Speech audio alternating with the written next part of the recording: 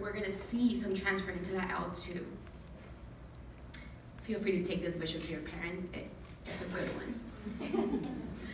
So what do we know as best practice when working with the bilingual population and English language learners? We know that an additive approach has been supported by research. And what an additive approach is when we incorporate the child's L1 native language, their culture and their background into their L2 learning experience. Not long ago, I was at a Head Start facility with preschoolers, and the two teachers are monolinguals. And in the morning, circle time, the teacher's like, hola, hola. And I was like, oh, that's so cute. You know, and she was like, no, I'm really learning my Spanish, Cisa. Like, you have to help me. Like, we'll work on that.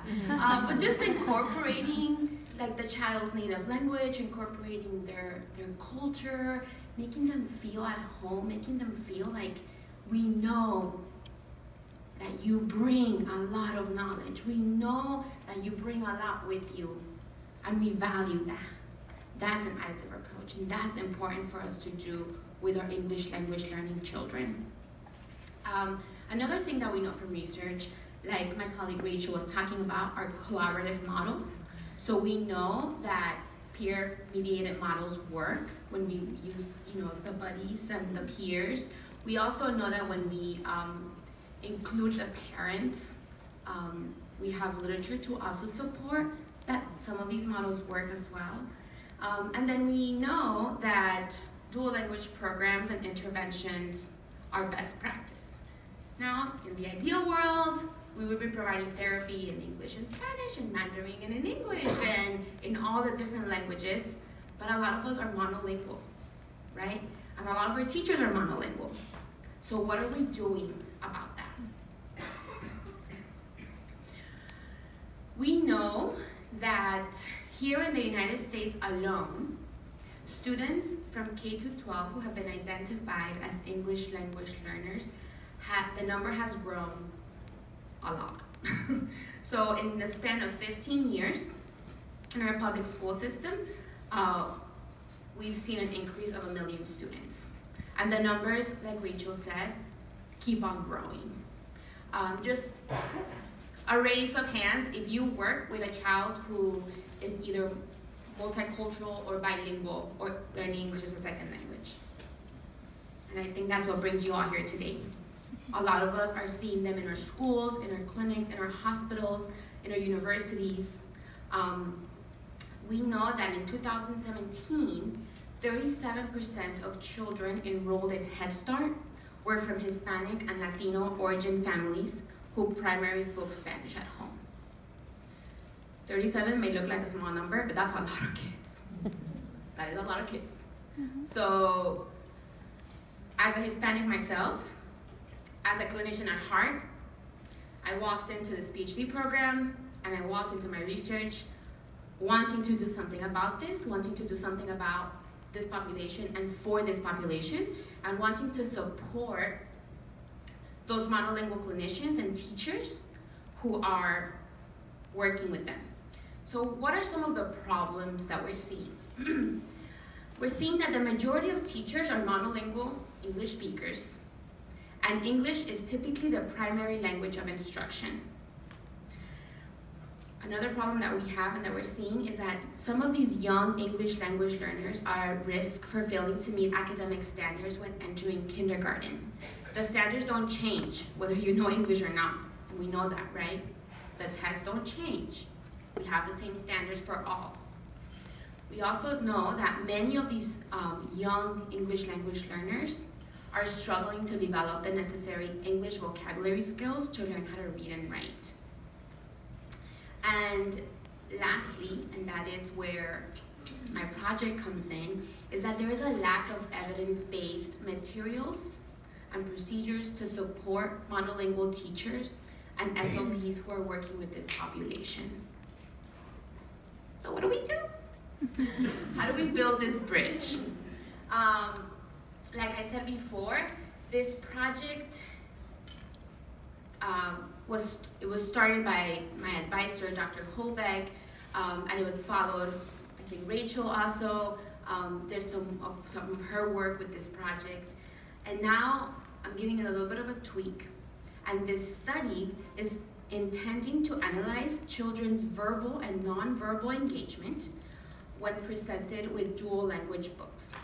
So let me break that down a little bit so we can all understand. I am using the Bus Story. This is a wordless book, wordless picture book.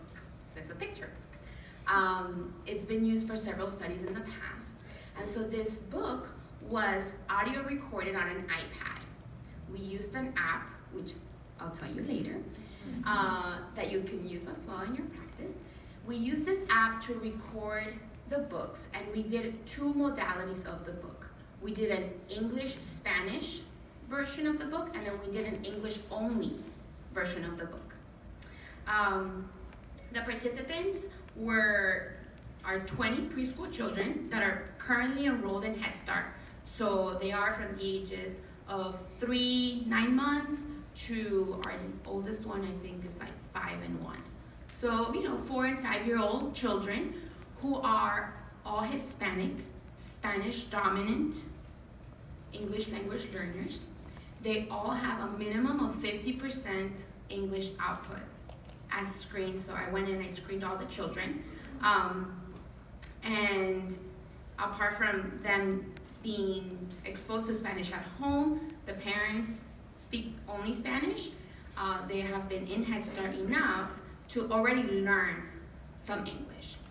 Okay, so we divided up these 20 children into 2 different groups, and the books were presented by a monolingual English speaker. So we had an awesome research assistant. She was great. Monolingual English speaker who pulled each kid out of the class with the iPad. The kids were excited because iPads, as we all may know, are very attractive to children, right? And asked the child, do you want to go read a book? So they went into a small room, and all these interactions were video recorded and audio recorded, and she went through the story. So the story talks for itself. She didn't have to read it, right? So she puts play, and the English-only group heard the story only in English. So the story went on. She stopped every 2 pages and asked questions like, what happened to the bus? Oh no, who? So what, where, when. We have like WH questions. And then the child would respond or not. A prompt that we use, because I feel like some people have asked before, we told the child, like, you can tell me in Spanish if you want, so that they know, we're using this additive approach, even though we're presenting it in English only. And so that we went through the whole book, and then at the end of the story, we asked the child to tell the story back. Okay, now it's your turn, now you tell me the story. And the child went through the book and told us the story. So that was the English-only group, and then the Spanish and English group got the story in both, right? So the book was Spanish first, and then English. So it was whatever in Spanish, and then in English, then the research assistant will stop and ask the same question in English. And so you have to see, for me it was fascinating because, you're looking through the videos and you see the kids when they hear the Spanish, they're like, wait, that's my language. And then they'll look at the English, like monolingual, clinician who's there, and they're like, wait, okay, this is cool. So they both heard the story. They were asked factual questions, and what we're measuring, and the ultimate goal of this study was to measure expressive language skills, so verbal output. We transcribed all of the interactions. We coded, we're in the process of coding, and we're going to analyze for verbal output. For those of us who are researchers, or those of you who are researchers, I'm just learning, we use SALT to do that, and we're looking for specific markers of language. And then we're also measuring nonverbal engagement. Now, this is an important piece because the literature tells us that engagement is crucial for learning. When a child is engaged, he will learn better.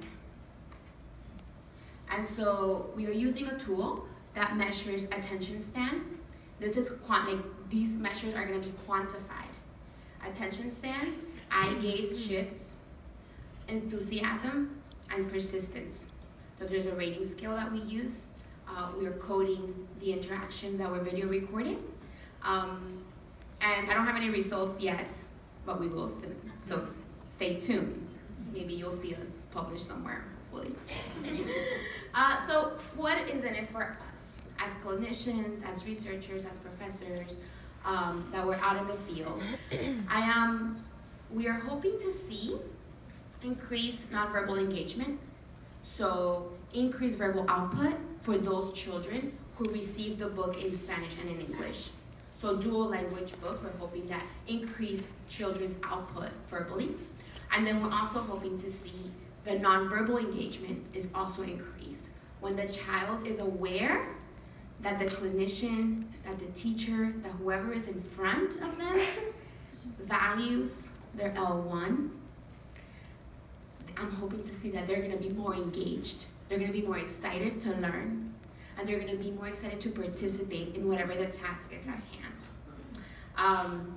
And just wanted to share the practical tool that we used to record our books, because many of you may have iPads or some sort of tablet. So we used the Puppet Edu app, Edu, however you say it, app. And so this is a very friendly app that you can use to record books, to give to your parents so that they can record books in their own language, and that way we can ultimately help our dual language learners and set them up for academic success. Thank you.